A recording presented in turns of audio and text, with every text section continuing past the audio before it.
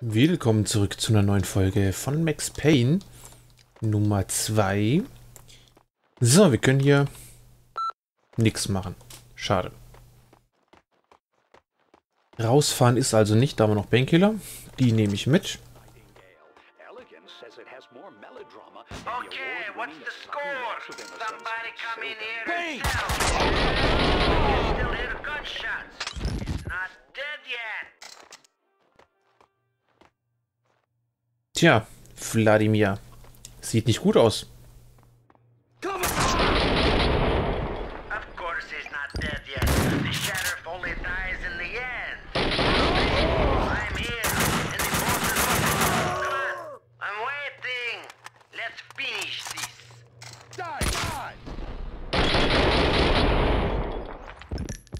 Na, schauen wir mal, wie wir das dann beenden. Tot? Ja. Springen noch einmal melodramatisch durch die Gegend.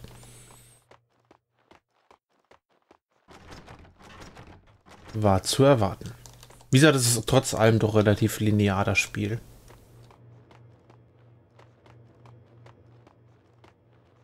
Von daher, ich glaube, so wirklich verlaufen kann man sich da nicht großartig.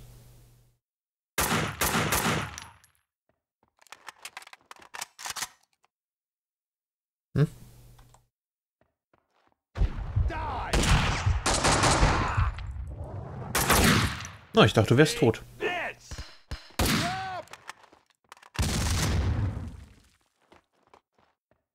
Das üben wir mal noch. Guck mal, so geht das.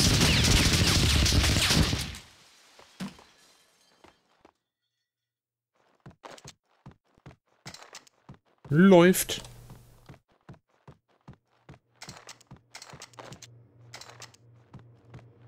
Hallo, ich bin Max. What's taking you so long, Sheriff? Scared? Er scheint ein Arzt zu sein. I know, Sheriff. Vlad and Mona were on a crash course. If I'd find one, the odds were I'd find the other. Vlad was after Vinny. He had left me a map to follow. You have one new message. Vlad, it's me. Where are you? I need you. I'm on my way to the construction site now. Winterson? I'll do it. I'll take care of them both for you. I don't know. Is this a crime? Is it against the law to be happy? They haven't seen you with my boy. Haven't seen you with me. Miss you. Call me. The gilding on the mask had cracked to reveal the rot underneath. Winterson's confession didn't wash away my guilt. It made me feel worse. I had a meeting scheduled with Vlad at Vinny's place.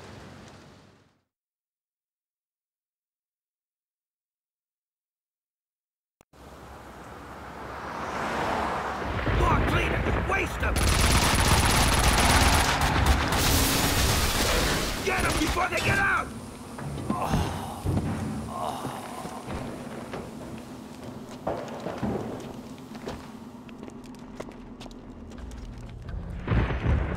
Na, das sieht ja nicht so gut aus. I'm still a couple of blocks away from Vinny's place. I had to get moving. Dann bewegen wir uns mal. Crashed in from the street. Who was driving? One of ours. They're in trouble. We gotta get him out of there. Speak to the devil. Coward! Nein, Granate. Tut weh? Tut sehr weh. Gut, dann sollten wir die vielleicht erledigen, bevor die Granate geflogen kommt. Find a way in there. I was still a couple of blocks away from Vinny's place. I had to get moving. One of ours, yeah. Crashed in from the street. Who was driving it? One of ours. They're in trouble. We gotta get him out of there. Speak of the devil. Cover me!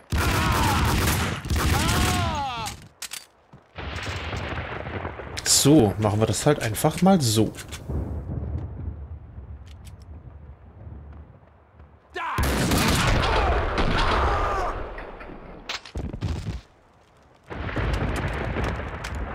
Kamst du von oben? The V-tags had bloomed everywhere in the city. Now they only remained in the worst neighborhoods. The monster's grave. Mhm. Ich glaube, hier draußen finden wir jetzt nicht allzu viel, oder?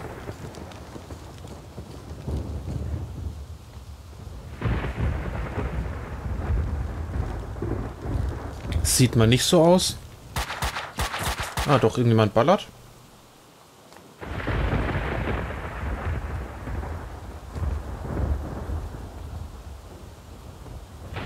Da oben wahrscheinlich.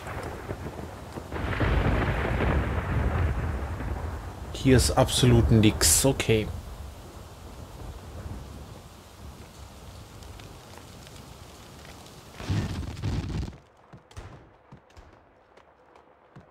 Dann schauen wir uns hier doch mal um. Sehr einladend hier, muss ich zugeben.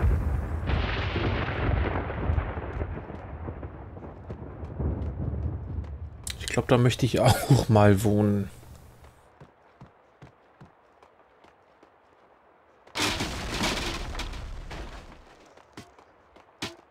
Hallo?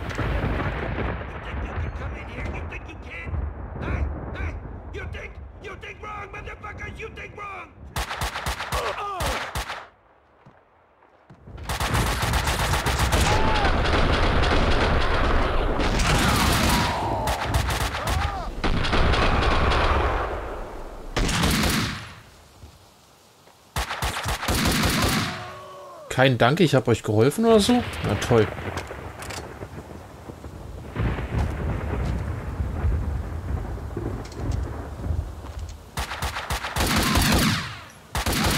Dachte ich mir doch, dass da noch einer lebt. The whole neighborhood was a battle zone in a mob war between Vlad's men and Vinny's mobsters.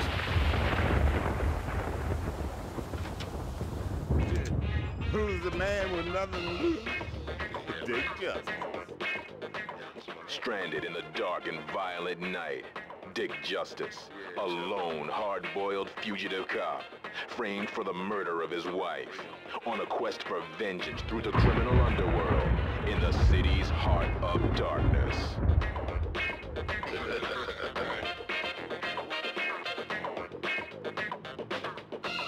The night was grim as death. I felt right at home. Dope-peddling murderers in their expensive suits were crawling out of the woodwork all around me. The only suits they were going to wear after tonight were body bags. It's the Justice! Get him! Get the freaking cop! Your trial will be held at the city morgue.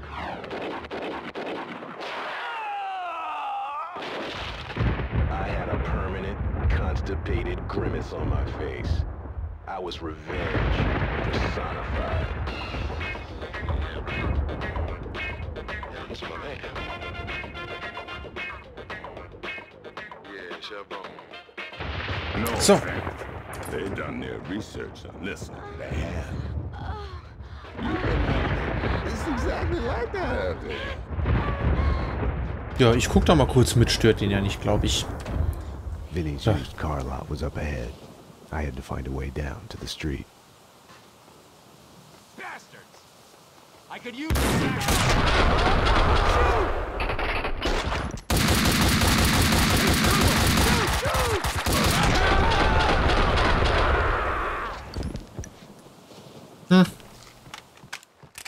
Hat ja gerade gut funktioniert mit dem Schießen. Na gut. Passt.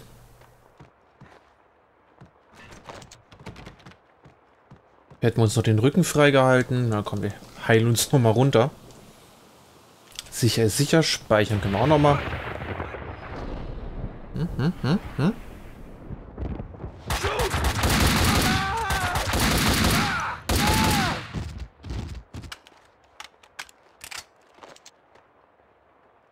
Ich sollte vielleicht nochmal wechseln, ja.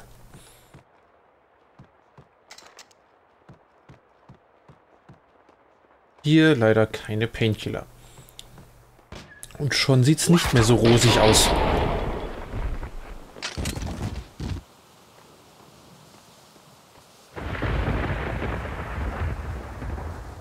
Gut, dann klettern wir hier mal rüber. So. Das ist ungünstig gerade, danke.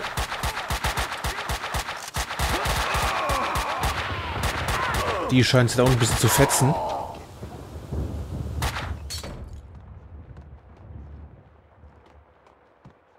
So, erst wieder oben gucken, ob da nicht noch was rumläuft.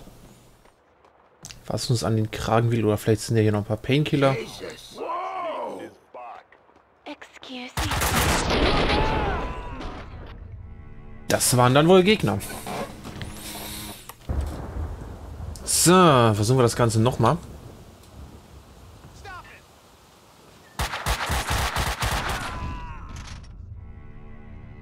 Na, vielleicht sollten wir aufpassen, dass die uns da oben nicht erwischen.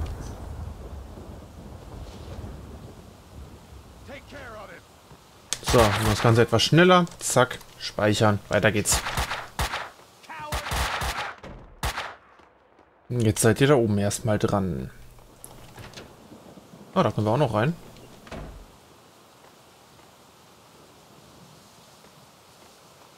Bringt das was?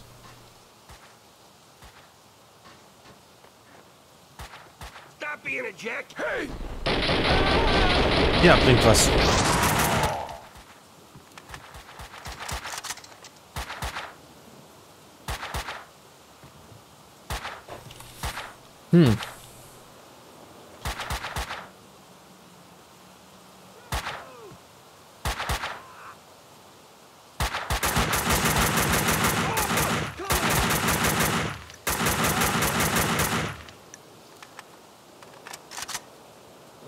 Gut, die werden weg da unten. Ah, sieh mal einer an. Sehr nützlich, die Painkiller. Hey, where the hell have you been?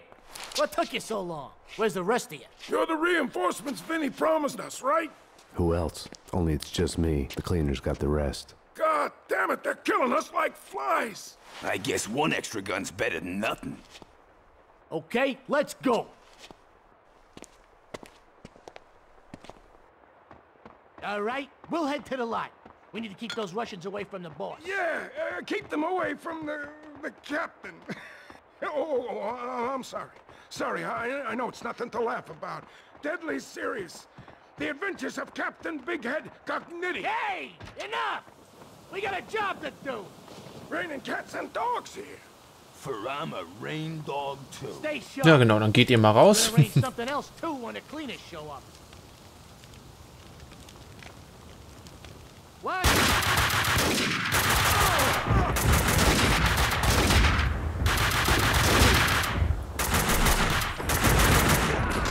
Okay, ich dachte, wir können die irgendwie ein bisschen die Arbeit machen lassen. Leider kriegen die es ja nicht so gebacken.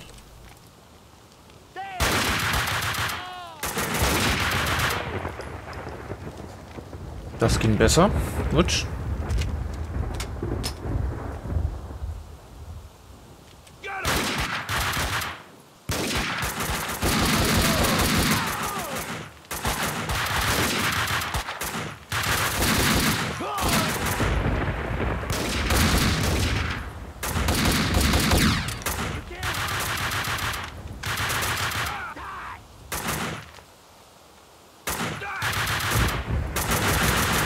Überraschung. Ah, gut, sie haben ihn erledigt.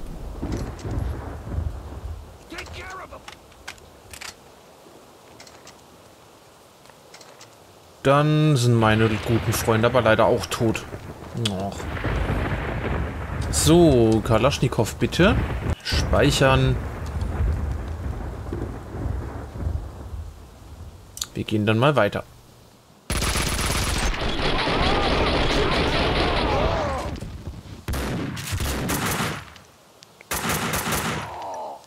Wie triffst du denn mit der Schrotflinte auf die Entfernung? Sag mal.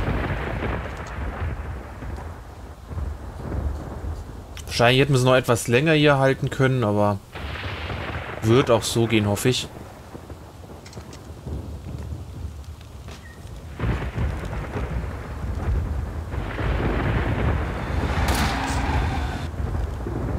Na toll.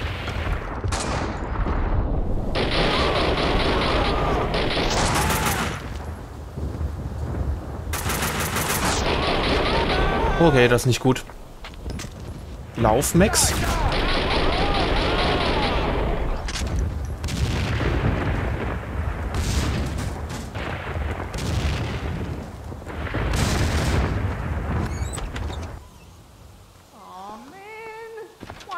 have to happen to me? Oh, it was so perfect. Now it's ruined. Oh, no. No way.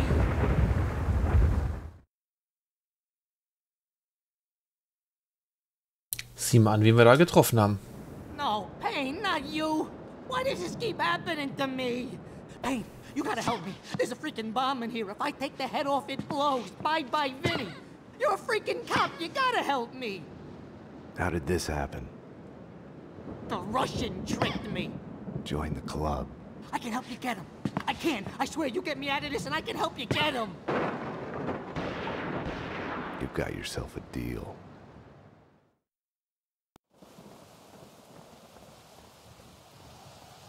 Negative. They're coming to kill me. You gotta protect me. We gotta get out of here. Through the backyard. I didn't buy Vinny's promise to help me, but I was willing to do anything to complicate Vlad's plans. Payne, cover me. Cover me. We gotta get through there. Payne, what So, ich glaube, das war jetzt auch relativ schwierig. Zumindest habe ich es relativ schwierig in Erinnerung.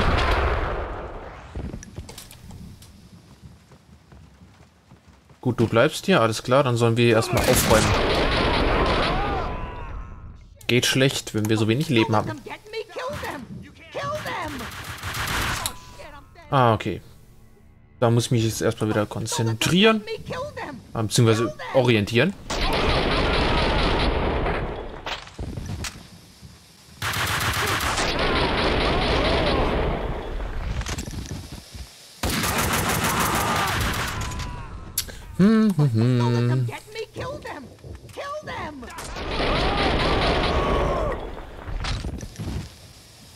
Sieht man auch hier leider nicht so wirklich viel.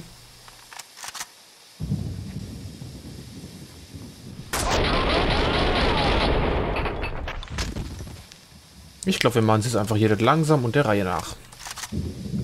Da kommt der nächste.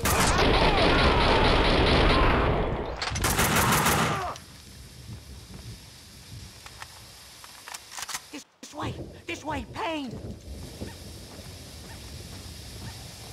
Quietsch, quietsch, quietsch, quietsch, quietsch.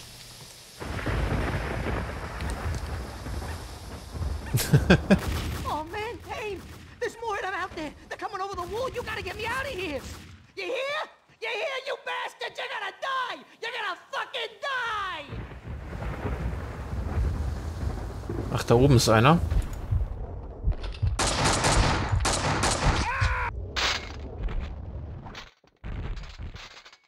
Die hatte ja eine Menge Zeug dabei.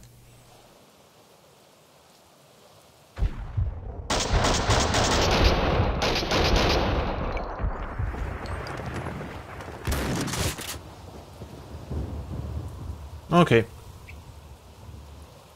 Nette Gesellschaft.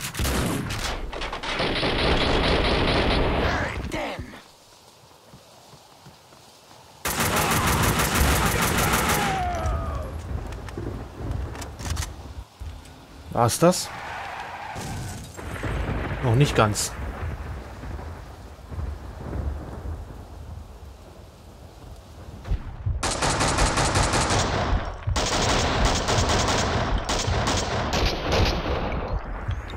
So, die werden weg.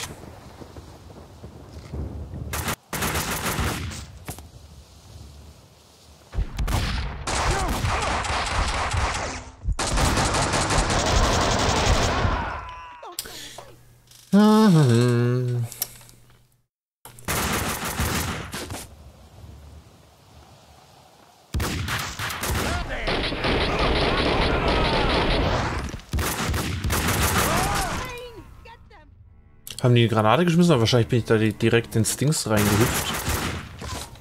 Ins Schussfeld.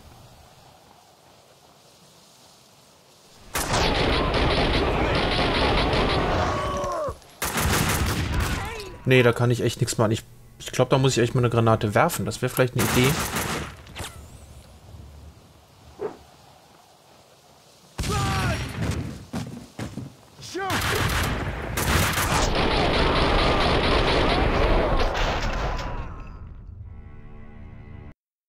Meine Güte.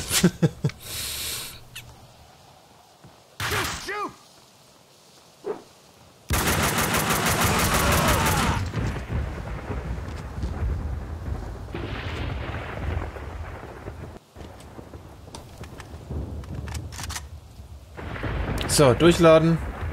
Den Rest erledigen.